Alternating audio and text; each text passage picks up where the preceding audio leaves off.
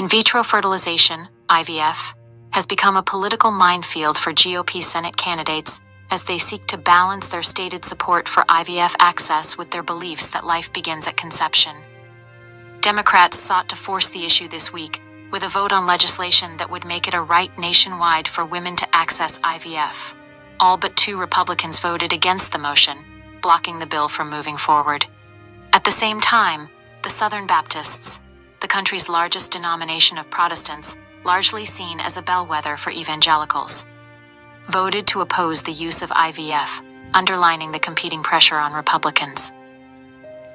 And it all comes as the GOP has largely been playing defense on the political field since the Supreme Court overturned Roe v. Wade, which led dozens of states to ban or impose severe restrictions on access to abortion.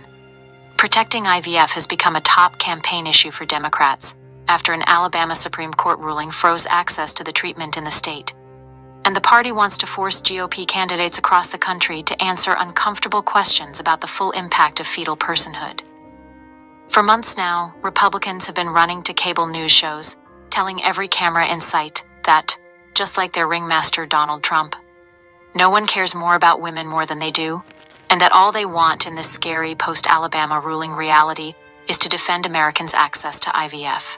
Sen. Tammy Duckworth, D. said Thursday following the Senate vote. Well, that's bulls. In the months since the Alabama ruling, Republicans on the campaign trail have been quick to tout their support for IVF. My goal is to promote a culture of life. IVF is a vital tool for families that struggle with infertility. I'm in favor of anything that promotes people having more babies and strong families, said Bernie Moreno, a Trump-backed businessman running for Senate in Ohio against Democratic Sen. Sherrod Brown, on social media in February. But Moreno, who is endorsed by the anti-abortion group Susan B. Anthony Pro-Life America, has also repeatedly said he thinks life begins at conception. Conservative Republicans should never back down from their belief that life begins at conception and that abortion is the murder of an innocent baby, Moreno said on social media in 2022. In February, Moreno said during a radio interview that his Catholic faith teaches you that life begins at conception. Moreno's campaign did not respond when asked whether he would have supported the Senate Democrats' bill. In a 2022 interview with right-wing media outlet Breitbart, Pennsylvania Republican David McCormick, who was running for Senate, said he believes life begins at conception and that he supports court rulings and legislation that ultimately moves us in a direction where there isn't abortion. But now, as he mounts a second campaign, language saying life begins at conception is no longer on his website.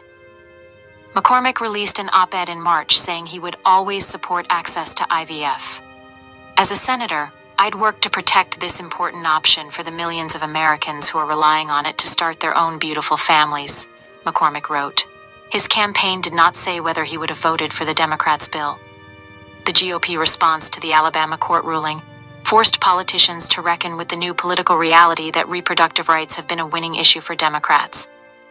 Republicans who opposed abortion rights had to awkwardly explain why they disagreed with the ruling and supported IVF, even though they believe embryos are babies.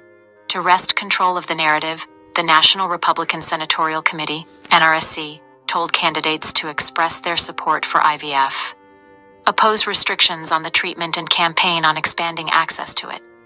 The attempt to moderate that some of these Republican candidates are doing is a signal in and of itself that they know they're on the wrong side. And thus far we have not seen people believe it, said Democratic pollster Angela Kufler. In response to the Democratic attacks, staunchly anti-abortion Republican Sens, Ted Cruz, Texas, and Katie Britt, Ala, tried to pass their own bill they said was aimed at protecting IVF. They wanted a counter-message to show they supported IVF without voting for the Democratic bill. The legislation would have barred states from receiving Medicaid funding if they implemented a ban on IVF. But it wouldn't stop a court from restricting the procedure and would have allowed states to pass laws restricting disposal, storage, and implantation of embryos. It was blocked by Senate Democrats. Sam Brown, a Trump-endorsed retired Army captain running for Senate in Nevada, said in a statement to The Hill he would have voted for the Cruz and Britt bill. IVF and other similar fertility treatments are a blessing for so many families seeking the joys of parenthood, and we should ensure these treatments remain accessible to all, Brown said. But even with their bill, Republicans have largely avoided the key question. If they believe life begins at conception, how should IVF clinics handle viable embryos that are not implanted? During IVF treatments, multiple eggs are often harvested, fertilized, and then frozen to increase the chances of successful implementation and pregnancy. If an embryo is not viable, if genetic abnormalities are identified, or if a patient does not wish to have any more children, common medical practice is to discard them.